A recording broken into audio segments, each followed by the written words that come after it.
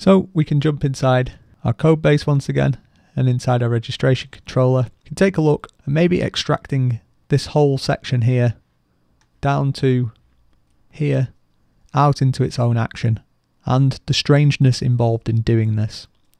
So I'll go ahead and create a new action, which I'll call a public function of handle form submission action, which is going to get the request injected, and then all I need to do is cut the whole lot out and paste that in. And we're also going to need to get access to this form. Now I've gone ahead here and added in that second piece there, but for the moment I'm just going to take that out. And somewhat frustratingly, we're also going to need this piece as well. It's got quite a bit of duplication going on there. And that's fine.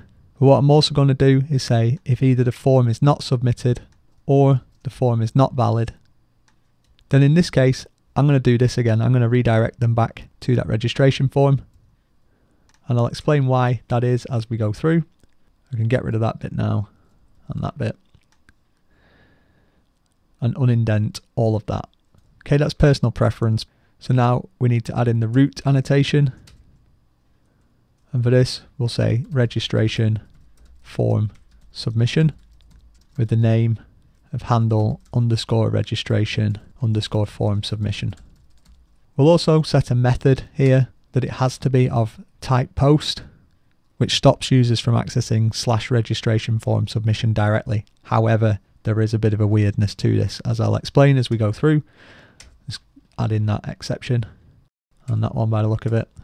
Okay, so now here's the thing. As we saw in the previous series, because we're no longer posting directly back to the same action that renders the form, we do need to go in here into our create form and set the action to be this generator URL that points to, in this case, handle registration form submission. Now we have exactly the same form here, and so we're going to need to do it again. Anytime that you're about to duplicate logic like that, probably a good time to extract it. So let's see if we can use the extract refactoring to do just that. We'll call this create customer or create member registration form, and we'll set it to be a private method.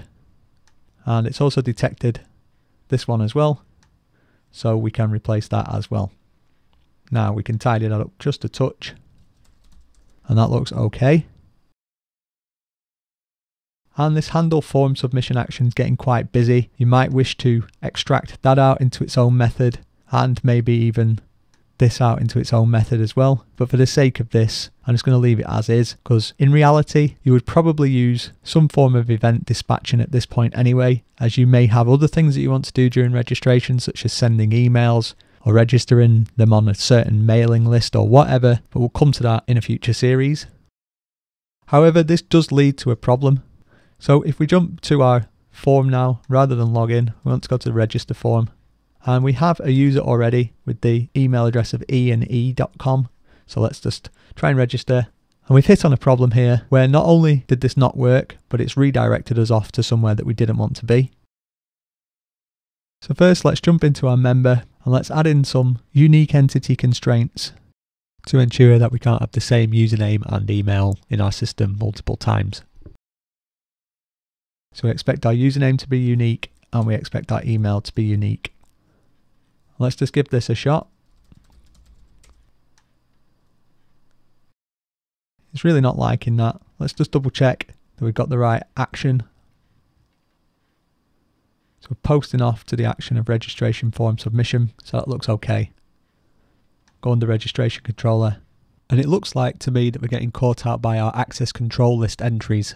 So let's add in another rule here that says we'll allow anonymous access to anything hitting this route as well.